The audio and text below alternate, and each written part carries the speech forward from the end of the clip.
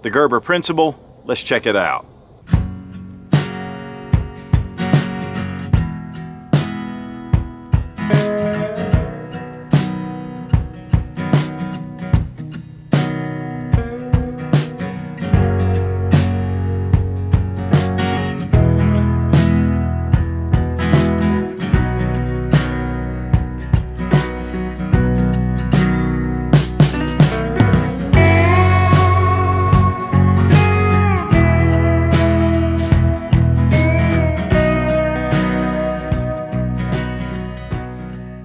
Guys, a good quality knife is essential when it comes to whether EDC for every day or even for survival situations and all the things in between.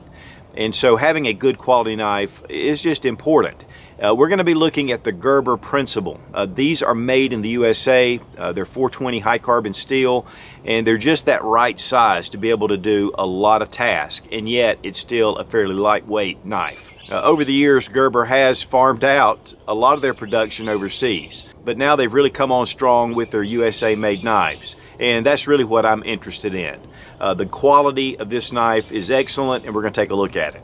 And guys, honestly, if you're going to get a USA made knife, they can be pretty expensive.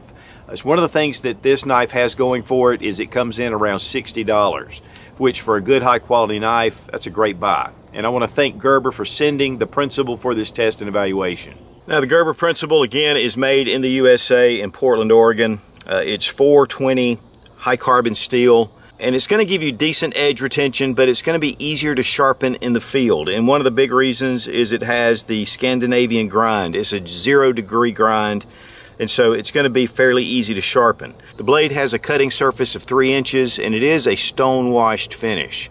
And then the grip is a rubber overmold, and man, this thing is so comfortable.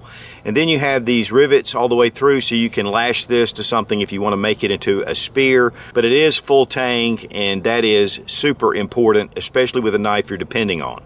And it has a 90-degree spine, so that way you're going to be able to start fires, use your fire steel, and it has a drop point blade. The overall length is 7.5 inches, and it weighs just 3.7 ounces. The design of the grip gives you a lot of different options. In fact, you can hold it baseball, you can do precision, or you can do chest lever. And it just seems to fit naturally in your hand. But what really separates this knife is the 3 different attachment points of the sheath system. You have a little Velcro strap. You can remove this because really the tension on this is really very good. I mean, the retention holds it into place, and a little bit of wobble, but definitely solid. Take it and just push your thumb right here and it pulls it right off. Here we have a clip, so you can just put that right to your belt. Right here you have a retaining bar, and so we can take that and push it through, pull this out. We can take this piece off, then we can come in and put the next attachment on, and that way you can ride this on your belt and you can have this in the vertical position.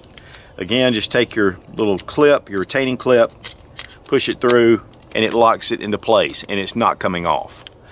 Then again, Velcro strap gives you that extra capability. This is great to be able to clip onto your belt, and it really keeps it secure. And this is really the preferred way that I like to carry it. And then just the sheath in itself, we can attach it to any MOLLE strapping. And it gives you security with 2 MOLLE points. That looks pretty good on that pack. And guys, even the sheath is made in the USA. Now, one of the tried and true Bushcraft knives are the Moras.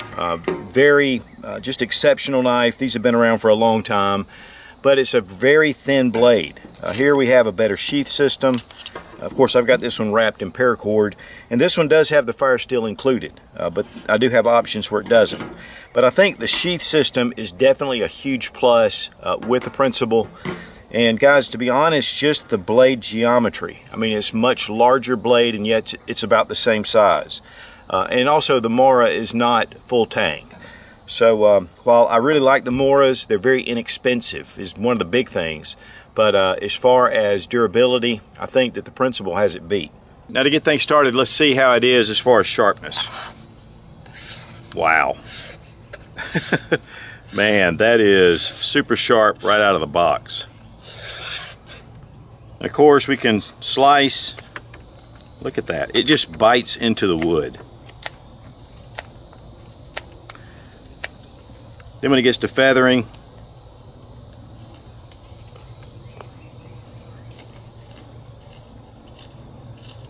There's something about this design with that Scandinavian grind, the 0 degree Scandinavian grind, that just really allows this to bite into the wood. Man, it just cuts right through it.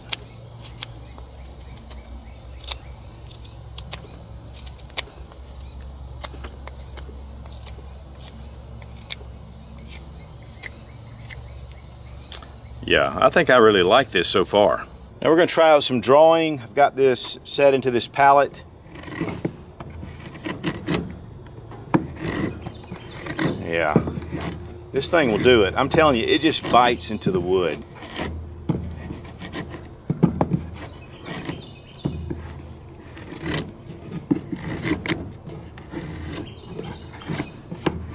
Anybody for some curly fries? Just give you a better idea. We got some hard cedar here.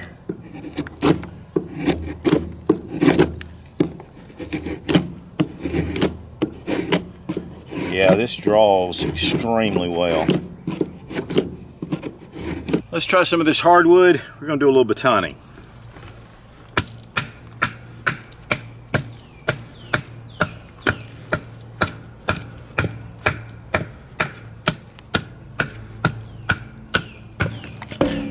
Even through that knot, pulled it right through.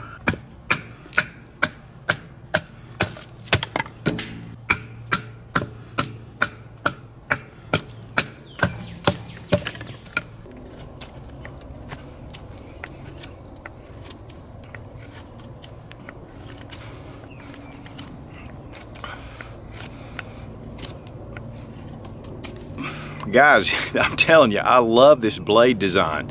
The blade geometry is just excellent. It really does catch that area, that sweet spot.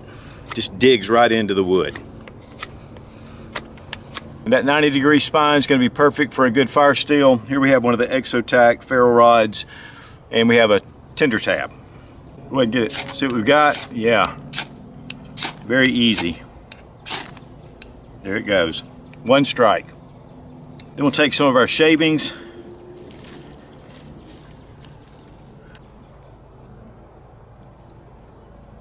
Blade's retaining its edge and looking good. So guys, if you're looking for an all-around bushcraft survival knife, check out the Gerber Principle. Again, all made here in the USA. I love this grip. I mean, all the work I was doing, it never had any hot spots. It was very comfortable.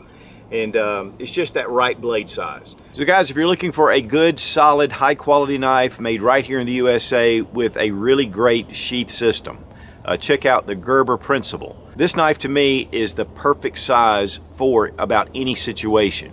It's not too large where you're carrying something big, and yet it's not so small that you can't get those tasks done if you need it. And so check out the Gerber Principle. Again, these are running about $60 on Amazon. And again, it does come in this FDE, but also in the black. And so you have a lot of choices. And again, I want to thank Gerber for sending the Principle for this test and evaluation. One of the best sources that I know is Survival Dispatch Insider. They use some of the top names in the survival community. We upload one video that is exclusive to the Insider every week. And we're just glad to be a part. I'm going to have a link down below in the description. I think it's well worth checking out. Be strong, be of good courage. God bless America. Long live the Republic.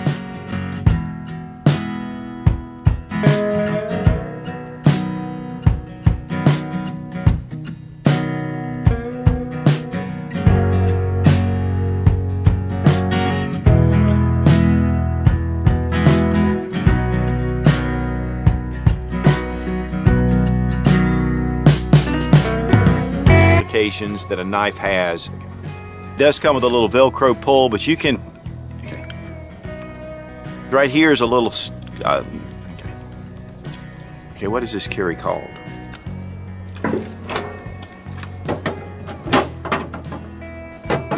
For an all-around bushcraft survival knife.